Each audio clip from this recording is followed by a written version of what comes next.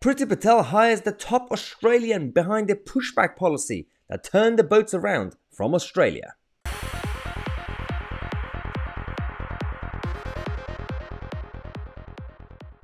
Oh, this could be exciting. Or it could be another reason, another excuse for Priti Patel to blame someone else if things go wrong. We don't know yet. But Alexander Downer from Down Under is coming to London. The guy the ex-minister from Australian government who was behind the policy of pushback that turned the boats around from Australia. He's been recruited by Priti Patel and the Home Office to come and do a bit of a shake-up. Shake up the actual border force. One of the main problems that we currently have around Dover and border in general.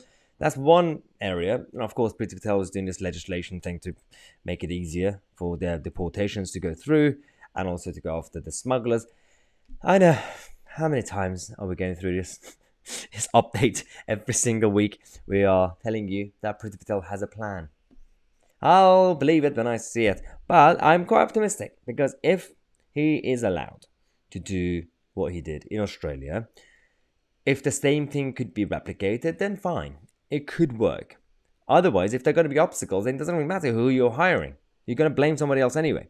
So, the review has started yesterday in the Home Office. The Home Office have said that it would assess the agency's structure, powers, funding, and priorities to make sure they can keep pace with rapidly evolving threats and continue to protect the border, and maintain security and prevent illegal migration. Now, this is going to take some time, so be patient, I guess, because don't expect this guy to completely change everything overnight.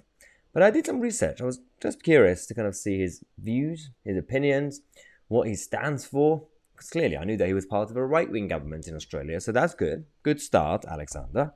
And so I was going through Twitter, and one of his recent tweets, quite liked. Look at this. He tweeted, "Do left-wing people ever stop complaining? It's a culture of endless complaint on social media, and full of resentment, jealousy, and hate. I know, this tweet will just inspire more hate, but by the way, it's healthier to try to build something, not just tear it down."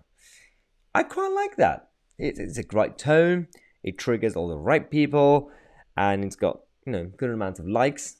He actually deserves a blue tick. It doesn't have a verified account. I'm not really sure why, considering he was a former minister. But Alexander Downer, we'll give you a chance. We'll wait. I'll be patient. But we will be watching you and your boss, Priti Patel. Subscribe to the channel. I'm Tousi and we are the media.